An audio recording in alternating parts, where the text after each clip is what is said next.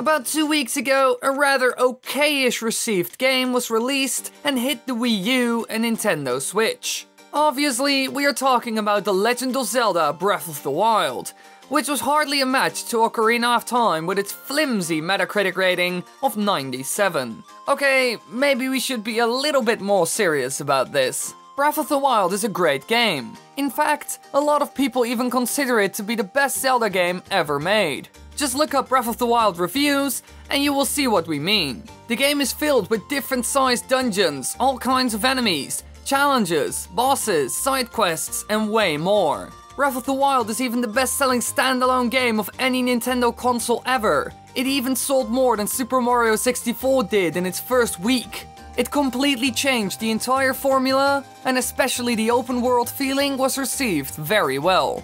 However, this is not the first time Nintendo tried to bring back the old open world feeling it had in the original The Legend of Zelda. But Nintendo decided that it would be smarter to not implement this heavy open world element. However, Breath of the Wild did not only bring a huge open world with it, it's also the first home console Zelda that gives the player the choice in which order he would like to beat the dungeons.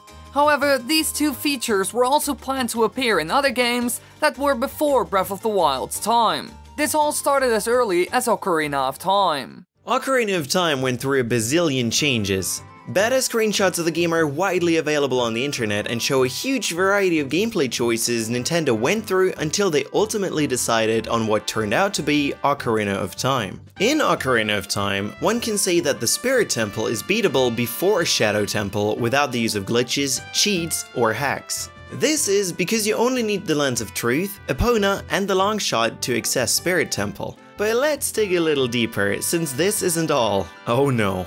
Looking at the design of Spirit Temple only, one realizes that this temple would be pretty much beatable at any given time if the Lens of Truth weren't needed. So if the Lens of Truth wasn't in the game and we're just looking at the temple on its own, no previous temple is required for the player to beat Spirit Temple. This is a hint that Ocarina of Time was meant to have no order in which to beat them, so that the players could do whatever they wanted after beating Forest Temple. This is also supported by the fact that the medallions were obtainable and usable as bow upgrades at one point in the development. The player could select certain upgrades for his bow depending on which temples he finished. Remains of this can be found in Majora's Mask by using cheat codes to bring back some upgrades, such as the Wind Medallion, into the inventory. Unfortunately, the entries got overwritten when they implemented the elemental arrows, but the final items were new objects, leaving the beta arrows with their original name, the name of the medallions. This works because Majora's Mask's development was based off of an earlier version of the engine used in Ocarina of Time.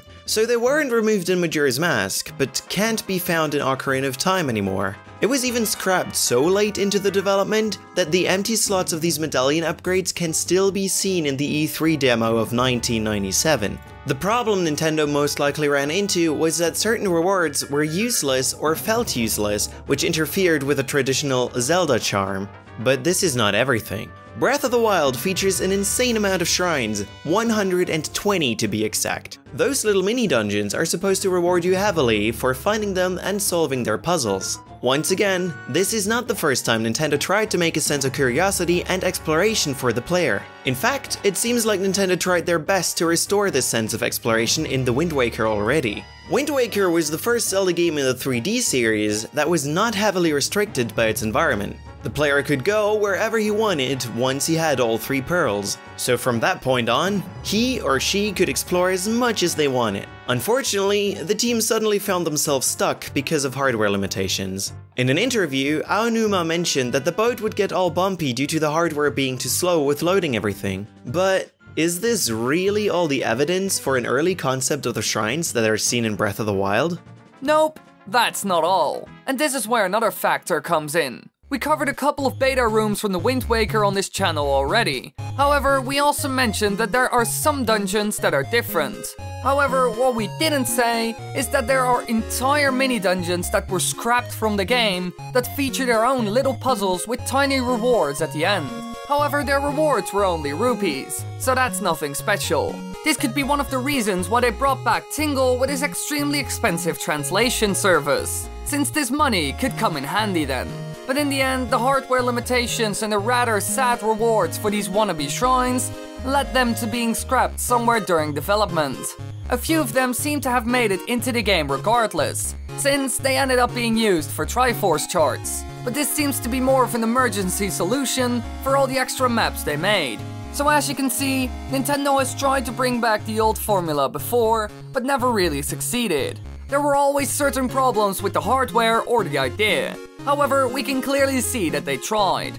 But now with Breath of the Wild, they finally did it and revived the entire franchise because of it, since the standard Zelda formula really started to feel old. So yeah, we're enjoying the game a lot.